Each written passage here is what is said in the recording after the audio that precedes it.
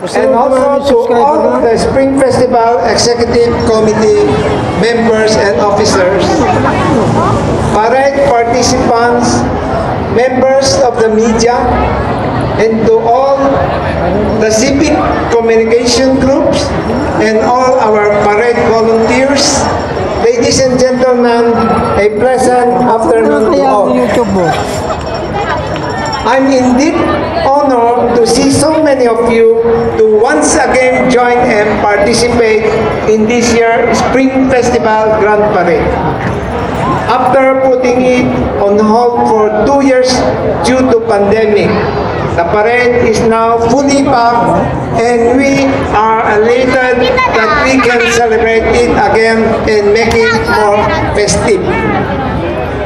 As we have relayed through the years, the objective of the festival is to promote better understanding and cooperation between the Filipino and Chinese communities in order to strengthen our historical friendship and unity.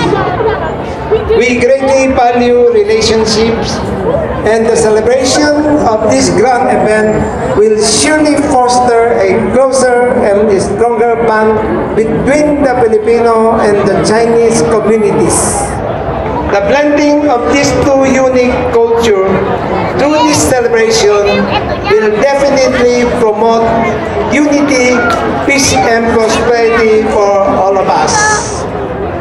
As your parade chairman, let me express my sincere gratitude to all the participants and the so many smiling faces of the spectator for making this festivity a memorable one. Also, to all those who have contributed much of their time, effort, and resources in helping organize this day parade. I thank you so much for making these city activities a great success. I hope everyone was able to get some goodies which will symbolizes the sweetening of our years of friendship. And so, let us welcome the year of the around YouTube link, ililink mo sa Facebook. And we also welcome peace and prosperity to Baguio City.